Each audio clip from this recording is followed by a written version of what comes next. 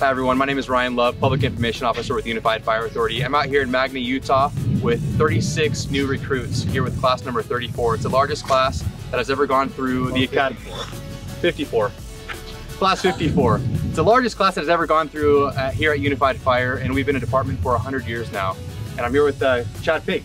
Yeah, we're excited. We got 36 recruits. We're gonna put them through the grinder. We're gonna do PT. We're gonna do all the physical skills that it takes to be a firefighter with Unified Fire Authority. Hey, you're Sean. Yeah, good to see you. What's going on? What do you got there? Hey, Sean Garrett, Unified Fire. Have you guys talked about the sponsor? No, we were about to. We don't have a sponsor quite yet. Actually. Well, this week's sponsor is brought to you by water. Water. It keeps you hydrated. Yeah.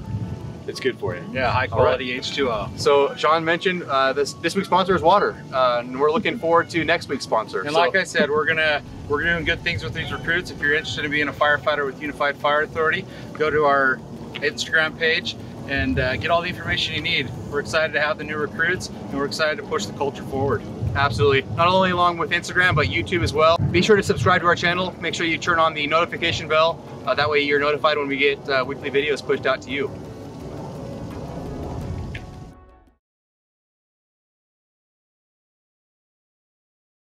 I think what this camp, I believe, means to me and to everybody as a whole. I think this is my fourth camp. Each year we've gotten progressively bigger. This year being 36 individuals coming into our recruit camp. I think that what that means for us is we have, there's a vested interest in our organization now. People want to do this job again. I think that they're really excited to work for this organization as well. It's really cool to see in these times too, with COVID being around.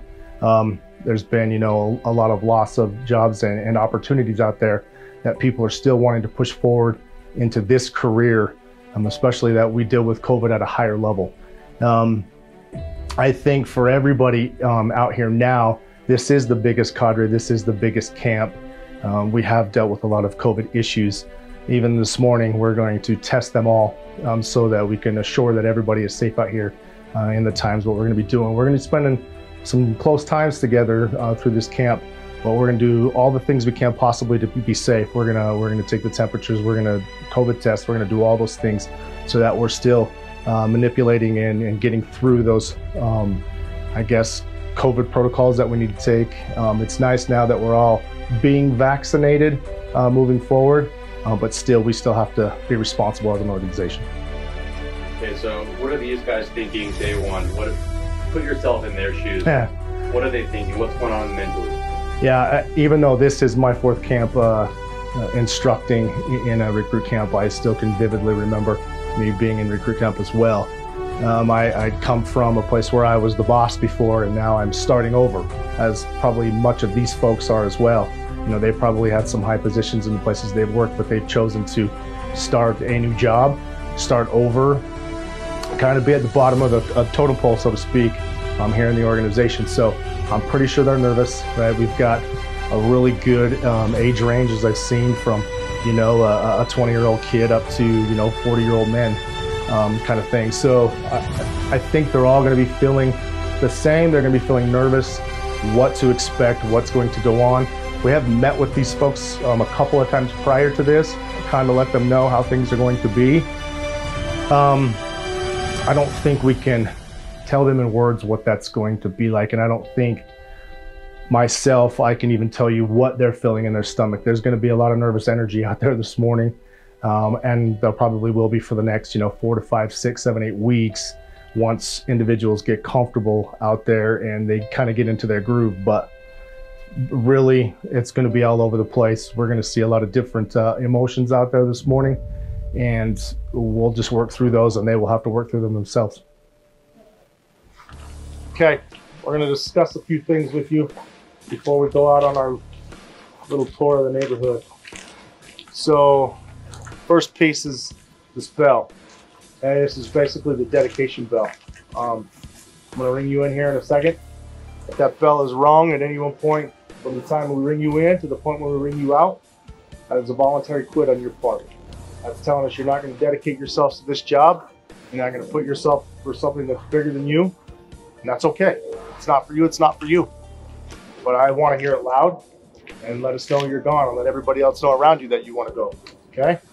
So once this is wrong again, tell us you want to go, and we'll have that discussion with you, and you can leave. Okay? Hey, you're all in. Next time you're gone. Next piece is this flag. Who can tell me what a guidon is? Anybody? What's a guidon? Flag symbolizing a unit, sir. Symbolizing a unit, right? Does Yes, this symbolize one person? No, sir. Does not symbolize one person. What does this mean when you see this guidon posted somewhere? That unit's in that area and they are being proud, sir. And that is your area, correct? Yes, sir. This is your guidon. This is Camp 54's guidon. It goes with you everywhere. Okay? One person is responsible for it. I don't care who it is. It's posted out here every morning. If you go into PT, it's with you in PT. If you go for a run, it's with you with the run. This is yours. You take care of it. If there's inclement weather, does the guidon stay outside? No, sir. It does not. This is yours. This is your responsibility. If myself or Specialist Garrett sees the guidon being mistreated, it becomes our guidon until we feel that you can get it back. This is no joke. This is yours. This is a big responsibility. You take care of it. You respect it. Understood? Yes, sir. Go. Listen. No, this sucks. I know it's hard. This is the only way. We're going to be good at this job. I promise. If you're not physically and mentally ready to go, you can't do this job. I'll tell you that right now. It gets super hard and you're not running towers. Sometimes just the toll of this job itself will take it all out of you. You have got to be able to push through. This physical piece eventually becomes mental. I promise. You can tell yourself to do so many things that you didn't think you could do, and you'll find that out in this camp. You will find that out. You'll amaze yourself. Get out of your own heads. Okay? That's all that's stopping you is your own self. I promise. I know it hurts. 3.5 minutes. It's supposed to. Not even to the fire yet. Get out of your own heads. Your heart's gonna be going that fast. You're not digging it? I guarantee it. Okay. I don't care if you're first. Actually, I hate it. I hate somebody that comes out of the gate thinking they're the best. This is not an I job. This is a team sport. We've all had trophies in our life. Do you need any more? No, sir. No, you don't need any more trophies. Start picking up your teammates as well. Encouragement is huge. Get everybody through. I want everybody to get through here.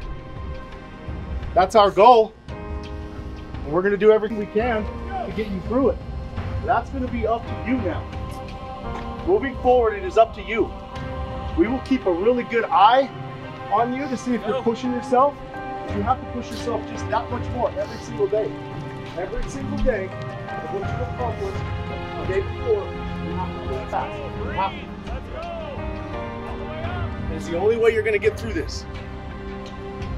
I promise it feels like shit right now, but man, give it 5 or 6 weeks and you're going to feel like champions. But once again, that is up to you. Don't live in your head. Use that brain for other things by being smarter at this job. You can do it. I know all of you can. You've done really well so far today. And this is the beginning. If you don't want to, you know where the bell is. No hard feelings at all. But I try to encourage all of you to stick around, see what you can do, push through it, and be the firefighters that we know you can be. Okay? Yes, sir. Yes, sir. Yes, sir. Do it again. That was horrible. 1, 2, 3. Yes, sir. 40 minutes of a light jog to body weight movements. And then you guys did good. You did a good job. But you need to realize that is the beginning of a work cycle in a fire. With all of your gear on air, working harder than that, come back out, switch bottles, and go back in. That is what you signed up for. That's no shit. That is what we do. When the bells go off, you are expected to do that at 3 o'clock in the morning. 3 o'clock in the morning. Work harder than you did right there. You need to get your head in the game. That is what you expect for the next 16 weeks. Okay? You guys did good. With those 16 weeks of this. Understood? Yes, sir. 2 lines. Let the demons go. Just got to get rid of those bad thoughts. Sometimes they come out and puke.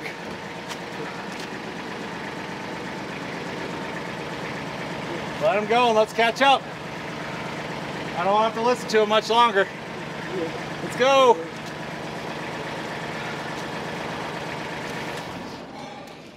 All right, let's do it. Hey, my name's Captain Ramirez. I'm here with Unified Fire Authority. I'm here from the last camp. I was invited by training to talk to Class 5-4. I'm here to let them know that there's a light at the end of the tunnel, and I was invited here to let them know that there are some, what the expectations are, what they're getting into, and to look forward to a great career. I've been on for about a year, actually, as of today, and I just want to let them know that this is a great job and this is a great opportunity, and to take every moment and cherish it, because this is once-in-a-lifetime experience for them. They're going to learn a ton of things. It's going to be fast-paced, but at the end of the day, everything is just to help themselves and help them get prepared for, getting out to the field. How much do these SCBAs weigh? 35 pounds, sir. They add some weight to it, some girth to it. So we want to utilize this lumbar support and adjust it according to your torso size. We want to put that so we're distributing some of that weight onto our hips, so we're not just carrying it on our shoulders. Gonna take a toll on your shoulders if that's where your weight is. So you'll learn where you like your lumbar support. Manipulate and adjust your lumbar, please, so you know how. It's just a pull tab up and down into the slot. So today we've got our new recruits. This is day 3. They're going over personal protective equipment. They were just issued this yesterday. So today they're just going through it, getting familiar with it, how to put it on, maybe some tips and tricks, because the important thing behind this is not only their protection from heat and fire, and as well as extrications or sharp things that might hurt them. We're going to go ahead and make sure that they can do this in a timely manner. We have a set standards of 45 seconds. So they can put this clothing on in 45 seconds and safely be able to go to work, whatever the case may be, whether it's a fire, whether it's extrication, whatever they might be getting into. Speed is a key with our job, and we want to make sure that they can handle this and be protected and ready to go in 45 seconds. Yes, sir. For you? Yes, sir. Try to get, I think it'd be faster if you got your suspenders on, then do your buttons. Okay. Because that way then you don't wear that pants falling or whatever. Roger. Suspenders on. Boom. Okay. Okay, gloves on. Okay, sir. That way you're not going to get hung up on anything. Okay, feel like you got all your PPE on correct? Think small, Swole. Yes, sir. Good to go. Okay, we're going to go through, we're going to search, we're going to simulate as if you're on the nozzle, and you have to find your way out. Yes, sir. Okay, so we have a nozzle that I'm going to lead you to, and then we're going to work our way through. I'll be right with you. And if you have any questions, if you get hung up, we'll just work through those processes as we go. Okay? Yes, sir. Just walk with me. Turn on your knees, down. There you go. Still in front of you. There's the nozzle. There you go. Hey, Chad, you go again. You're gonna what? All right, we're here at Unified Fire Authority Training Tower in Magna with our confined space prop today. So this is only the second day that these recruits have been in their turnout gear. So they're already getting used to it. And now they're having to do a little bit of work in it. So our maze, we call today Mazed and Confused. Our maze starts over here as if they were the firefighter on a nozzle. So they're in a fire, they're spraying water, and they need to get out. So they will follow that hose line that's threaded all throughout this entire prop. We've got this big tube up here they go through, everything around the walls, it's 2 stories. And they follow the hose line all the way out. So this is just teaching these guys to get used to moving in their turnouts, to being in what is a pretty uncomfortable space for a lot of them. So many people are afraid of, are claustrophobic, and it's not just a maze, like there are obstacles in here. You can look in, we've got, oh, there's Captain Dinkel. So with that, we're all spread throughout this maze to kind of give them some coaching through it, because it is such a panic-inducing situation for some of them. So we've got sets of stairs, as you can see, and you can see the hose line threaded through there. We've got little narrow openings like this to simulate going through a wall. And they work their way through following the hose line all along. They have to go up a chimney up to the second story and then through this big tube that is really difficult for a lot of those guys to get through. So the point of today is just to get them used to being in their turnouts, to get them used to being uncomfortable and recognize the things that they can do. So a lot of it is just when they feel that claustrophobia setting in and they feel that panic setting in, calming down, slowing their breathing, getting their brain back in focus, and realizing that they can figure it out. Okay, now when you start to pull, look at me. When you start to pull and you go higher, you have that tendency to want to bring your feet back out here. Don't do that. Bring them in closer. Feet go this way. Okay? I'm going to come right here. Okay, go. Butt in. Got it, boy. There you go. Keep going, Schmoll. Fight through it. Bottle parallel. There you go. Get them underneath. There it is. Bring your feet in. Feet in. Keep your hands right here. There you go. You're almost there. You got it. Stand up. There it is. Feet underneath you. Got it, kid. Okay. You're good, buddy. Okay, hold on. Go through your nose. There you go. Suck that. There you go. You're out, buddy. Good job. Hey. Hey. Good job. Thank you, sir. Hey.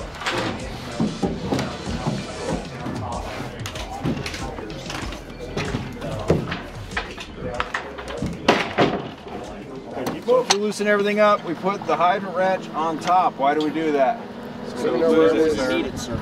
So we need it, because what do we experience in Utah when we have a normal winter? Snow. Okay, this is day 4 recruit camp. Today what we're covering is we're going to recruits learn about fire hydrants and the importance of them on the fire ground. It's one of the firefighters' main tools for fighting house fires is water.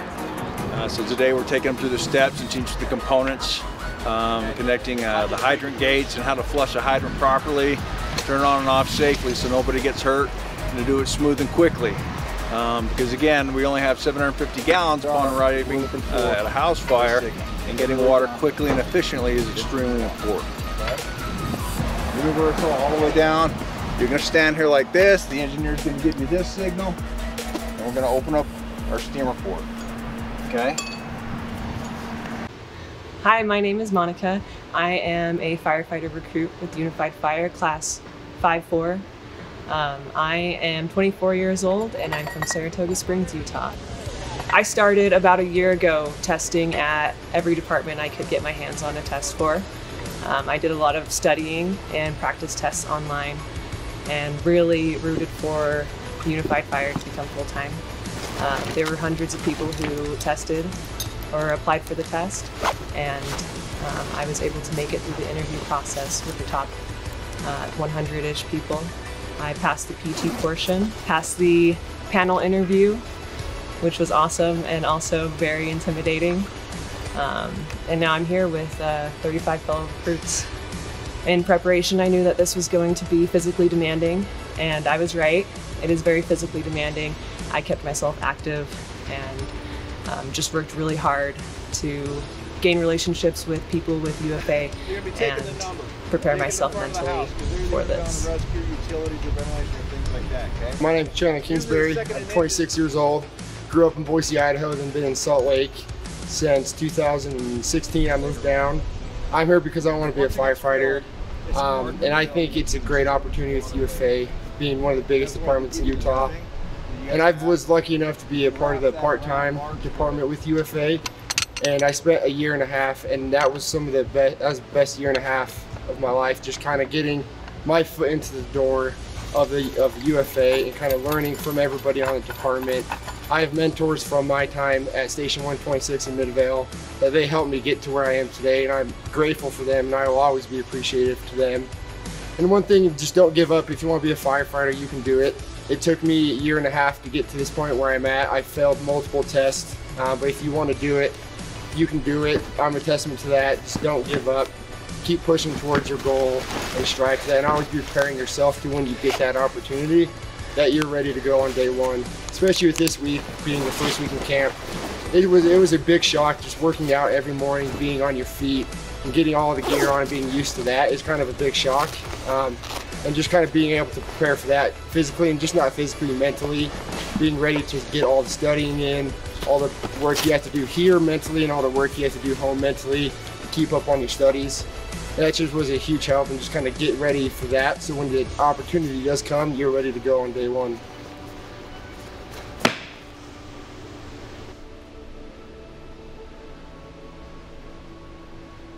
So we're at class 54 for the Unified Fire Authority. There's 36 people. It's the largest class ever for us to host here. Our recruitment process pretty well goes year round. We're truly looking for people with strong values. We're looking for people with an ability to learn, a reasonable level of fitness and mechanical aptitude. And we found them again this year. We actually had more people than we even offered jobs be interested in working for us that have all those skill sets. Where we can train a person with that skill set to be a firefighter or an EMT, and probably half of the camp this year doesn't have much experience in fire and EMS. But the camp becomes a critical part of what we move forward with. This camp not only teaches them the skills and abilities to do the job, but it kind of builds on the culture and indoctrinates them to the UFA way of doing things. They're going to get them ready as a group, even a person that came in with no experience, to basically join a team and go out and solve problems in the community in a kind, compassionate, and competent way. So we're really looking forward to the time that they're going to spend in camp and the quality of person that's going to join the teams. They're going to be out working in the community, helping out everybody make life a little bit better.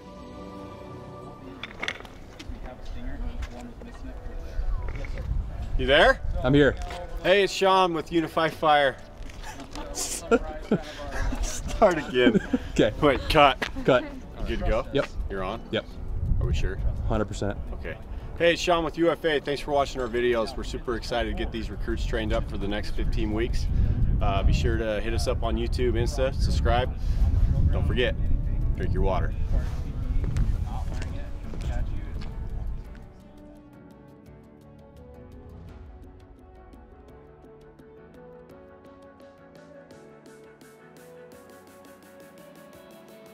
See, it's super important to take care of your muscles.